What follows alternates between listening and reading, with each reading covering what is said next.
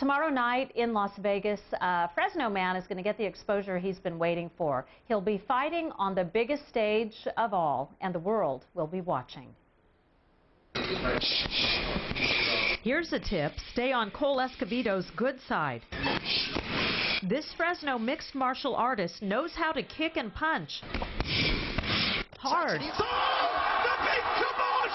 One unlucky man will find that out in a Las Vegas octagon when he faces Cole in the Ultimate Fighting Championship, the major league of the MMA. Milestone, career milestone would be the easiest way to sum it up. This is a big deal. This 29-year-old has been fighting for 10 years. With a 17-6 professional record, this is his first shot in the national spotlight. The UFC is the pinnacle. It's every MMA fighter's dream is to reach it there, and I'll be one of the few guys that can say I actually fought there as opposed to just being a fighter. He'll be there fighting.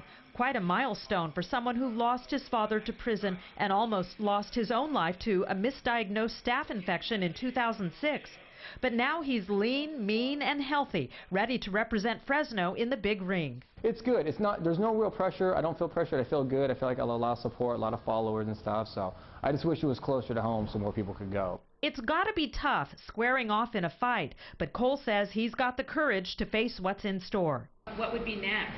There's nothing next after this. Maybe a book, maybe a movie.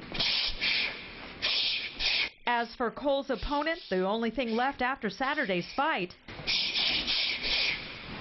is to wake up. And Cole Escovedo will take on Renan Barao at the MGM Grand Garden as a 135-pound preliminary card. Now, the main card is a pay-per-view event, but Cole says his fight will be streamed live on the UFC's Facebook page. So the world will be watching what we assume will be Cole's big win. Of course, we wish him good luck. And we have put a link to that Facebook page on our website, kc24.com. Just click on News Links and you'll find it.